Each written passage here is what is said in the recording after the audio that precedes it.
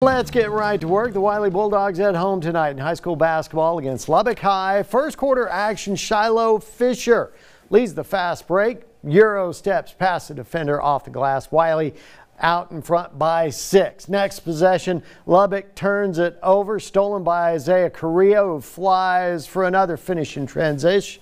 A 7-point lead.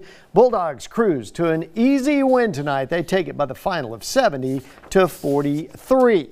Here are the rest of tonight's scores. The Lady Bulldogs got the night started at Wylie with a 29-point victory. They are playoff bound as the 3rd seed in the district. The Cooper boys and girls were at home tonight hosting Lubbock Monterey. The Lady Plainsmen topped the Lady Cougars, and the Cooper boys put up a good fight, but they fall by the final of 50-40. Up in Lubbock, the Abilene High Lady Eagles lost, but they are still in 4th place.